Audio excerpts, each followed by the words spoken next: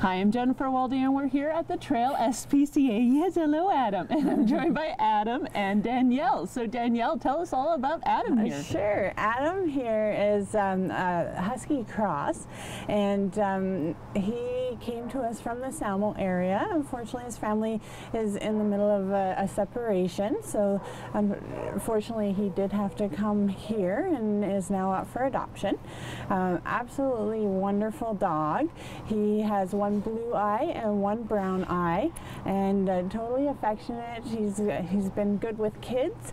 I wouldn't recommend him with cats so much, as it's not common for Huskies to really like them that much.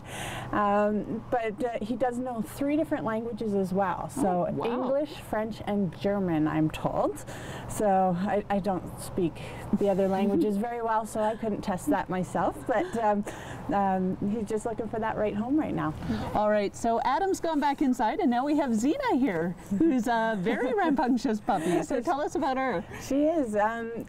This one here actually came from Haida Kauai. So she came here and saw snow for the first time. So she's absolutely hilarious when you get her into a pile of snow. But she's a Staffordshire Terrier Lab cross. Her name is Zena, and just full of love and very high energy. So she's going to need somebody that is going to walk her lots and maybe some playtime with some other dogs. Although she's not best in a household with other animals. She tends to want all the attention to herself and sometimes gets jealous with other animals. So it's jealousy over the person in the household, the toys, and possibly the food. So if she is out playing with other dogs, it's best not to have those items in the yard with them, and a slow introduction, of course. And the main reason she came to the shelter as well is because she was into the chicken pen in the neighbor's yard and getting into trouble. So livestock and cats are probably not a good idea either. She's having fun with us today. Yes, you are. A little bit of training would probably help for her as well. But you're a good girl. Yes, you are. Yes, thank you. All right, well, I'm going to go play in the snow with Zena, and you guys can head over to Blaine Evans in Cranbrook. Thanks, yes, we're here, as always, joined by manager Brenna Baker at the East Kootenay branch. And this week we've got Nellie, who just had a little bit of surgery, didn't she? Yes, we got Nellie. She was a stray found up Gold Creek, and no one claimed her. A super sweet little girl. But her ear, the tip of her ear was frozen. It looked like it had been frozen.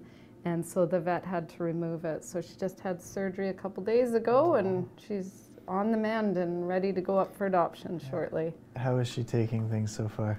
She's a little bit whiny and feeling sorry for herself, but she's a very sweet cat. Well, that's understandable.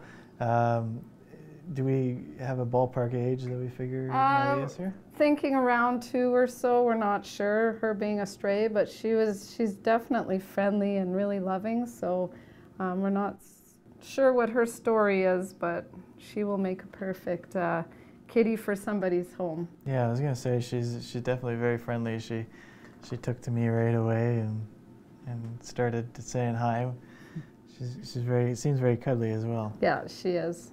Very sweet kitty. All right, well, if you'd like more information on Nellie or any of the pets that we feature on Adopt a Pet, as always, you can visit the SPCA's website, which is spca.bc/adopt-a-pet. I left that part to you. Adopt. Almost caught you off guard, but you got it, /adopt. Brenna, thanks so much for bringing Nellie by this week.